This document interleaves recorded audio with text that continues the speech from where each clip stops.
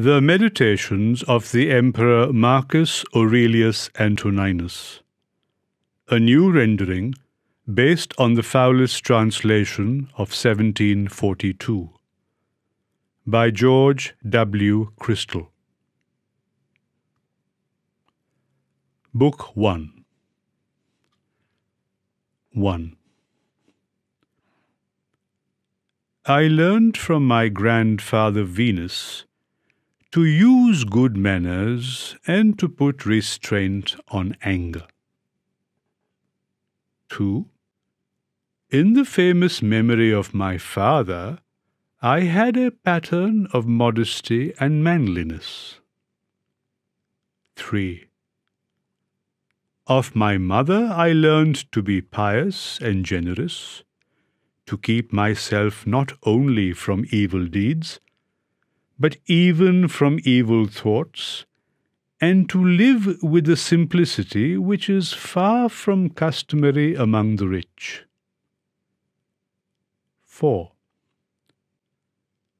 I owe it to my great-grandfather that I did not attend public lectures and discussions, but had good and able teachers at home, and I owe him also the knowledge that for things of this nature a man should count no expense too great. 5. My tutor taught me not to favour either green or blue at the chariot races, nor in the contests of gladiators to be a supporter either of light or heavily armed. He taught me also to endure labour, not to need many things, to serve myself without troubling others, not to intermeddle in the affairs of others, and not easily to listen to slanders against them. 6.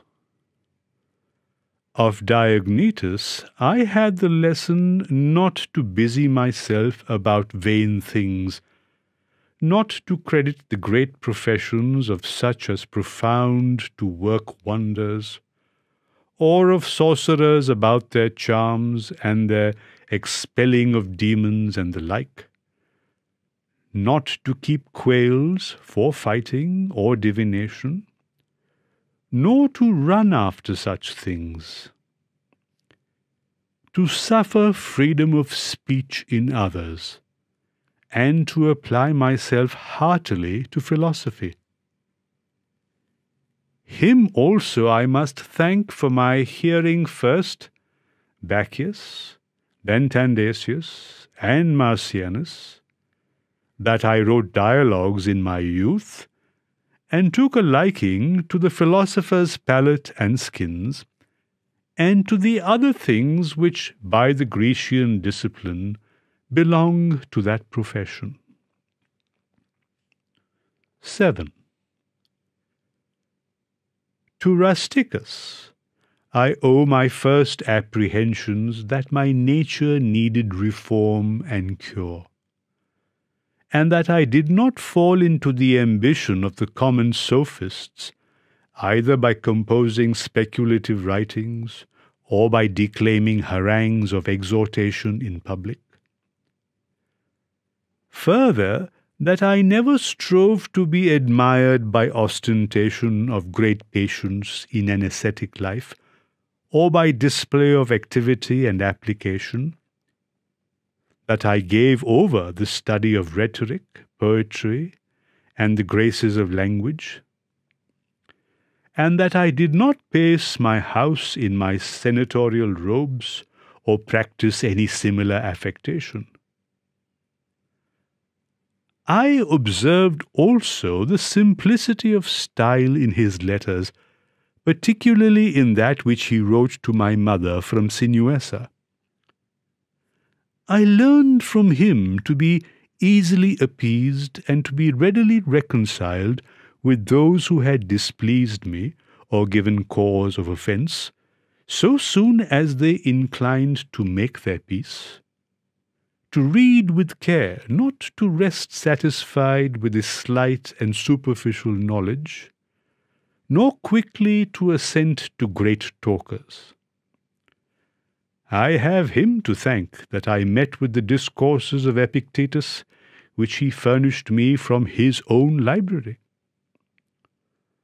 8. From Apollonius I learned true liberty and tenacity of purpose, to regard nothing else, even in the smallest degree, but reason always, and always to remain unaltered in the agonies of pain, in the losses of children, or in the long diseases. He afforded me a living example of how the same man can upon occasion be most yielding and most inflexible. He was patient in exposition, and, as might well be seen, esteemed his fine skill and ability in teaching others the principles of philosophy as the least of his endowments. It was from him that I learned how to receive from friends what are thought favours, without seeming humbled by the giver or insensible to the gift. 9. Sextus was my pattern of a benign temper, and his family the model of a household governed by true paternal affection and a steadfast purpose of living according to nature. Here I could learn to be grave without affectation, to observe sagaciously the several dispositions and inclinations of my friends, to tolerate the ignorant and those who follow current opinions without examination. His conversation showed how a man may accommodate himself to all men and to all companies. For though companionship with him was sweeter and more pleasing than any sort of flattery, yet he was at the same time highly respected and reverenced. No man was ever more happy than he in comprehending, finding out, and arranging in exact order the great maxims necessary for the conduct of life. His example taught me to suppress even the least appearance of anger or any other passion, but still, with all this perfect tranquillity, to possess the tenderest and most affectionate heart, to be apt to approve others, yet without noise, to have much learning and little ostentation. 10. I learned from Alexander the grammarian to avoid censuring others, to refrain from flouting them for a barbarism, solecism, or any false pronunciation. Rather, I was dexterously to pronounce the words rightly in my answer, confining approval or objection to the matter itself, and avoiding discussion of the expression, or to use some other form of courteous suggestion. 11. Fronto made me sensible how much of envy, deceit, and hypocrisy surrounds princes, and that generally those whom we account nobly born have somehow less natural affection. 12. I learned from Alexander the Platonist, not often nor without great necessity, to say or write to any man in a letter, that I am not at leisure, nor thus, under pretext of urgent affairs, to make a practice of excusing myself from the duties which, according to our various ties, we owe to those with whom we live. 13. Of Catullus I learnt not to condemn any friend's expostulation, even though it were unjust, but to try to recall him to his former disposition, to stint no praise in speaking of my masters, as is recounted of Domitius and Athenodorus, and to love my children with true affection. 14. Of Severus, my brother, I learned to love my kinsmen, to love truth, to love justice. Through him I came to know Thrasea, Helvidius, Cato, Dion, and Brutus. He gave me my first conception of a commonwealth founded upon equitable laws and administered with equality of right, and of a monarchy whose chief concern is the freedom of its subjects. Of him I learned likewise a constant and harmonious devotion to philosophy, to be ready to do good, to be generous with all my heart. He taught me to be of good hope and trustful of the affection of my friends. I observed in him candour in declaring what he condemned in the conduct of others, and so frank and open was his behaviour that his friends might easily see without the trouble of conjecture what he liked or disliked. 15. The counsels of Maximus taught me to command myself, to judge clearly, to be of good courage in sickness and other misfortunes, to be moderate, gentle, yet serious in disposition, and to accomplish my appointed task without repining. All men believed that he spoke as he thought, and whatever he did, they knew it was done with good intent. I never found him surprised or astonished at anything. He was never in a hurry, never shrank from his purpose, was never at a loss or dejected. He was no facile smiler, but neither was he passionate or suspicious. He was ready to do good, to forgive, and to speak the truth, and gave the impression of unperverted rectitude rather than of a reformed character. No man could ever think himself despised by Maximus, and no one ever ventured to think himself his superior. He also had a good gift of humour. 16. I learned from my father gentleness and undeviating constancy in judgments formed after due reflection, not to be puffed up with glory as men understand it, to be laborious and assiduous.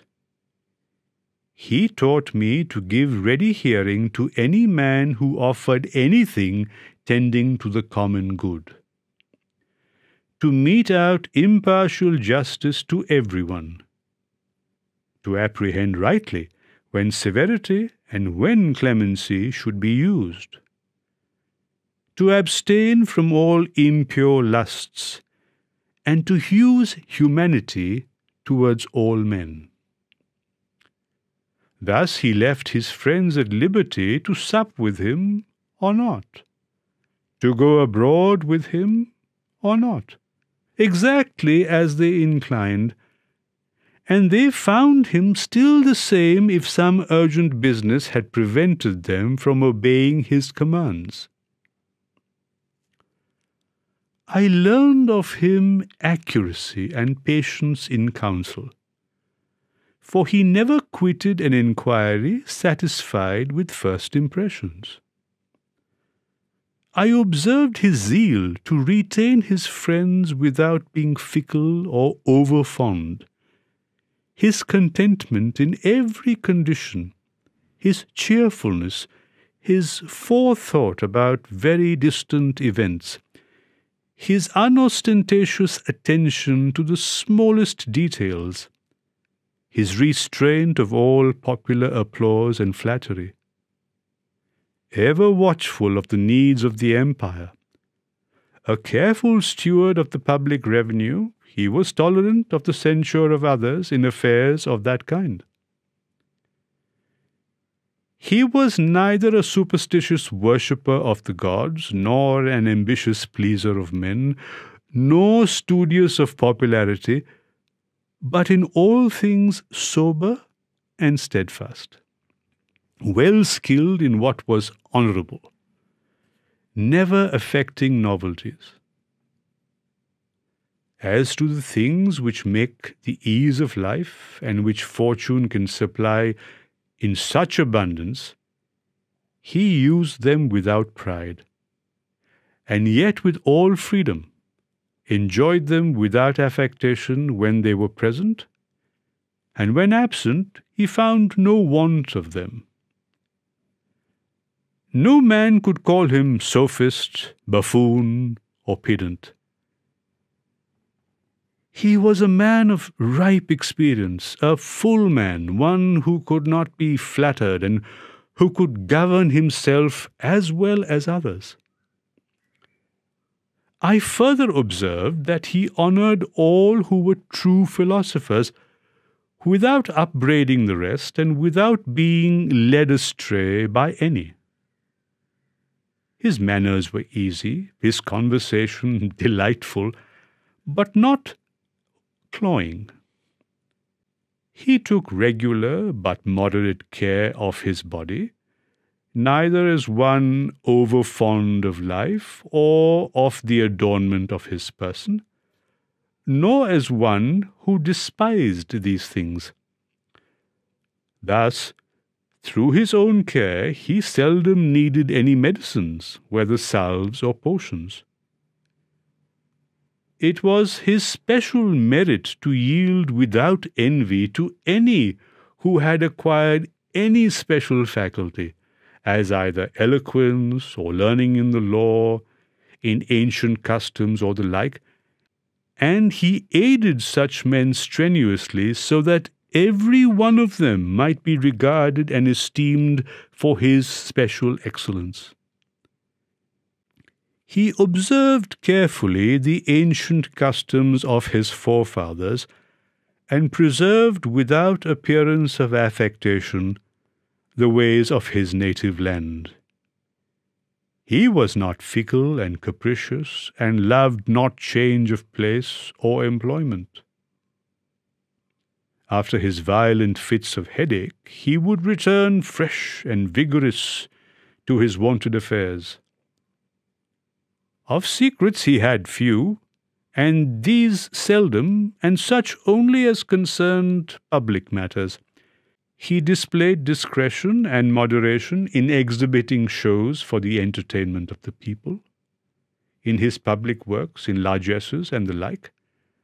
And in all those things he acted like one who regarded only what was right and becoming in the things themselves, and not the reputation that might follow after. He never bade that unseasonable hours, had no vanity in building, was never solicitous either about his food, or about the make or colour of his clothes, or about the beauty of his servants. His dress came from Lorium, his villa on the coast, and was of Lanuvial wool for the most part. It is remembered how he used the tax collector at Tusculum, who asked his pardon, and all his behaviour was of a piece with that. He was far from being inhuman or implacable or violent, never doing anything with such keenness that one could say he was sweating about it. In all things he reasoned distinctly, as one at leisure, calmly, regularly, resolutely, and consistently.